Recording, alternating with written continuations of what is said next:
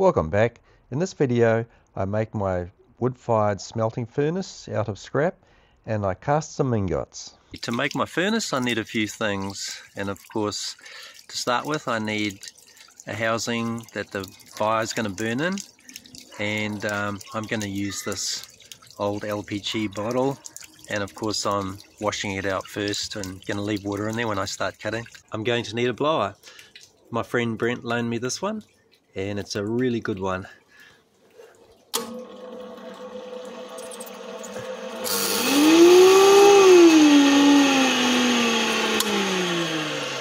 Variable speed.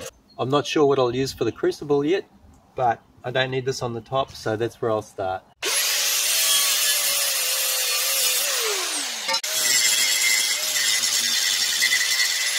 So what to use for the crucible?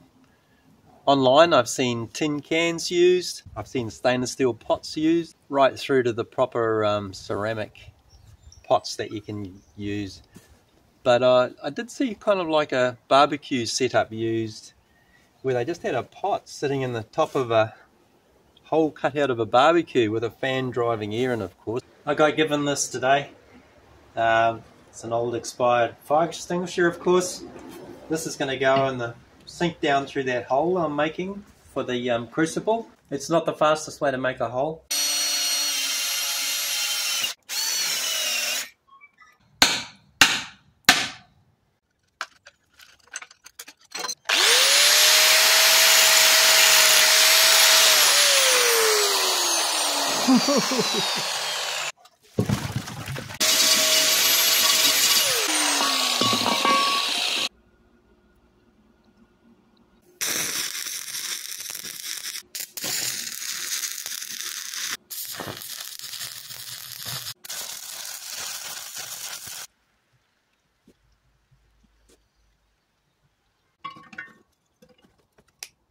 The only thing I haven't worked out yet is where the chimney's going to go, because the crucible is going to go fit in that hole. So I'm not sure how that's going to work. I might just have to drill some big holes around the sides. So far so good.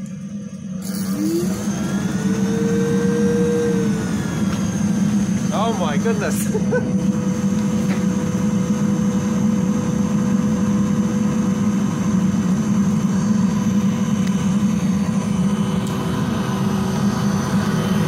Burn, baby, burn.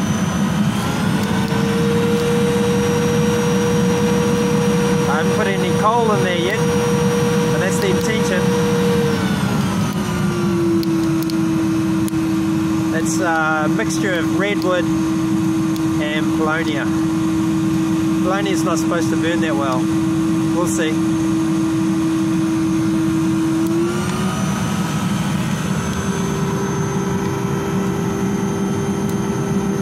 Think that'll melt some aluminium? I think so. I'm just trying to burn off a bit of the paint. Man, this thing is going to be so good.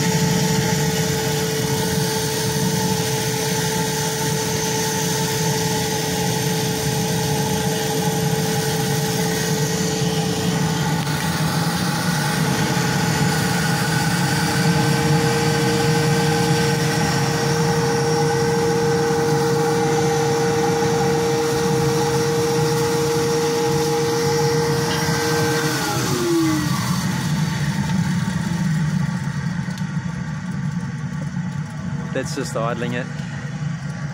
It's just probably all it's going to need to melt the aluminium.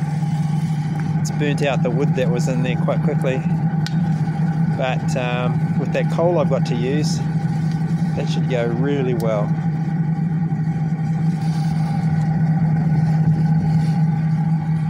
There's only a tiny little bit of timber left in there, and it seems to be burning it really efficiently. Very, very little smoke. Good morning. This is the second day of this project. It's Wednesday, and thanks Dave for giving me that mag wheel and the 3 others that I'll cut up and turn into aluminium ingots, which I'll cast in that muffin tray. Thanks Adrian for that.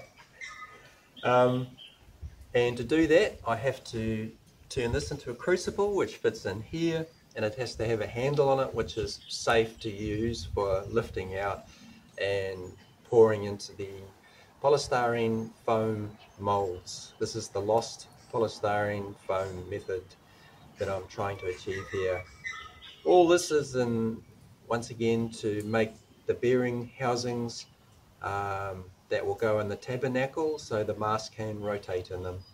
And I think I've finally worked out in my head how I'm going to design and build them. Let's do it. So I need to do a quick calculation to work out how deep the crucible's got to be, and to do that I've had to work out the volume of the bearing, and it's going to be square with 2 spigots out each side, but I figure that to be 1,728 cubic centimeters minus the center, which is 942 centimeters, so that the mast fits through. So that gives a volume of 786. Crucible is 9.5 centimeters diameter, so that's an area of 90. And I need to know how deep I need to make it then, so it's 786 divided by 90 equals 8.7 centimeters deep. Plus I'm adding 50% because you've got to allow for dross on the top, wastage, and also things I just haven't allowed for.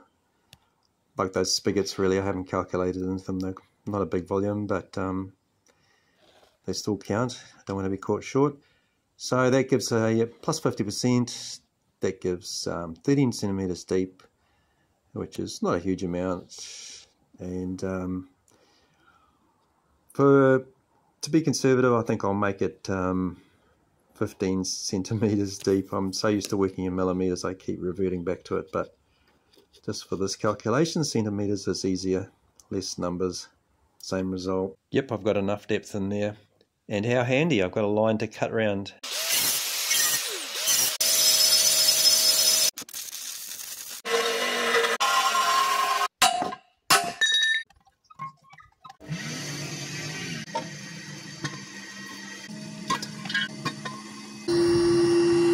Sky's looking a bit bleak. I think it's going okay. It's been about half an hour now and I'm starting to wonder if it'll work.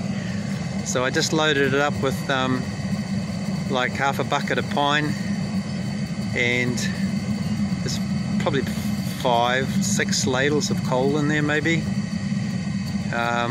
It's just, don't know what air setting to put on it at this point.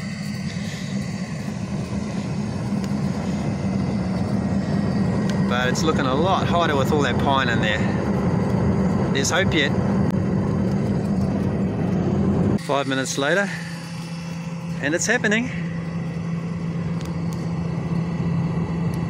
Don't know if you can see it, but it's molten in the bottom. Looking good. Guys, I wonder if pine has ever had so many uses. It clad the house, it made my temporary frames. There was a second use. I used it for the temporary frames for the deck. I'm starting to lose track of how many times I've used it. And now it's going to melt the aluminium.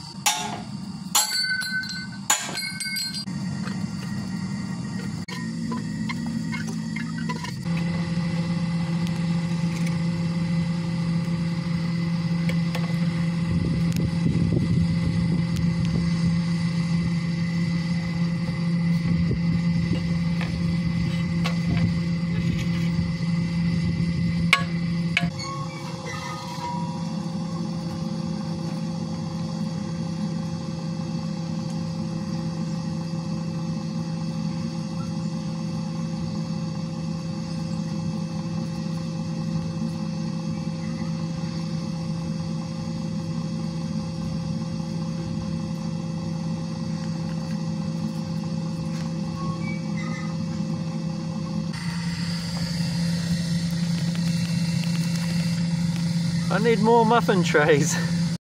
This is the second batch. Well, I haven't really stopped. I think I put a bit too much wood in, and it's hard to get the fan right and it doesn't burn cleanly. So it's like small batches of wood is best. That's one whole wheel turned into muffins. Well, actually it's half a wheel. There's a lot of alloy left there, of course.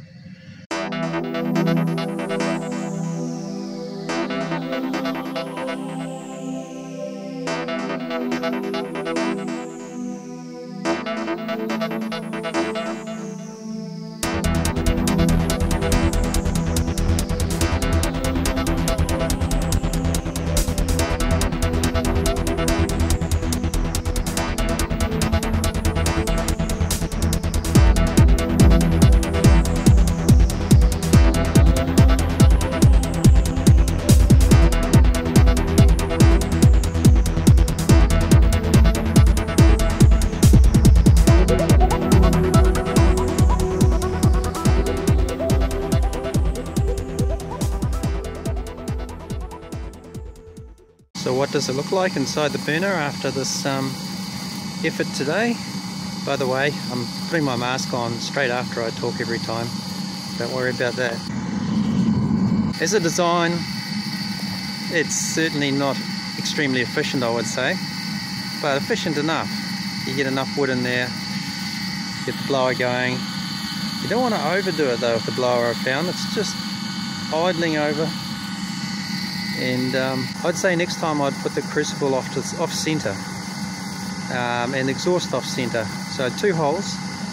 And what that means is, because it's swirling in there, because the crucible was in the center, it almost was avoiding the concentration of the heat, whereas the fire was roaring around the sort of mid to outside before it vented.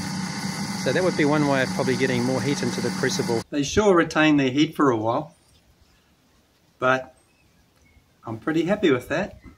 At the beginning of today, I would say my chances were, I was thinking 50-50 that I would get this far. Seriously. Like I said, it's not the most efficient burner and way of doing it, I'm sure, but it worked. It really worked.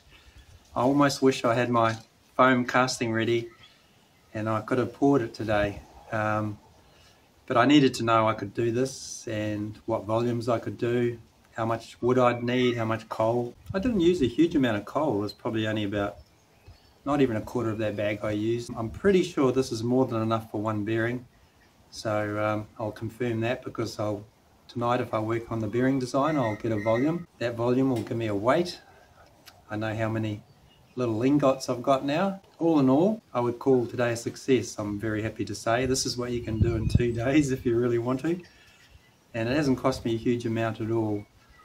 The wheels I got for free except for the tyre removal. That was $30. The crucible container, that's a throw-out fire extinguisher because it had expired by the testers. So they were free. So all in all, that's pretty cheap to get set up. The LPG container, please be careful if you're cutting into them. So anyway, I think I'm gonna stop this video here. I haven't had a break yet, it's 2:30, but I couldn't help myself. I just wanted to probably get enough metal for one bearing and also use up half a mag wheel to see what I got out of it. If you enjoyed the episode, thanks for watching, and please give it a like, and if you haven't subscribed, please do. It really helps the channel. See you next time.